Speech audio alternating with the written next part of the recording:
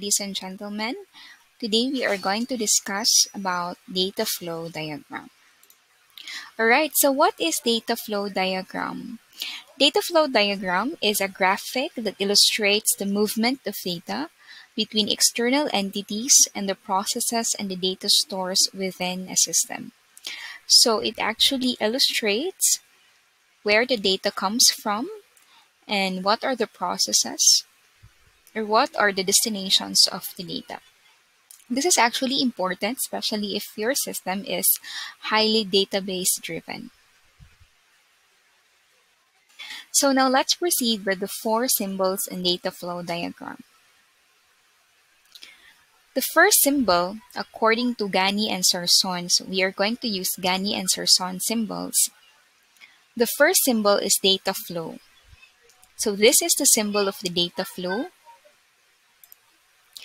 It has a text between its arrow, and then the end arrow has an edge.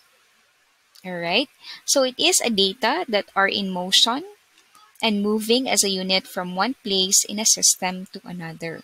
So it's actually the data that flows in your system. Next is the data store. So this is the symbol of the data store, according to Gane and Sarson. So the other symbol is it has a line here. Alright, so the name of the data store is placed here.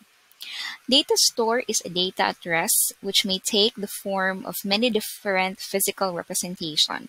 So simply, this is your database table.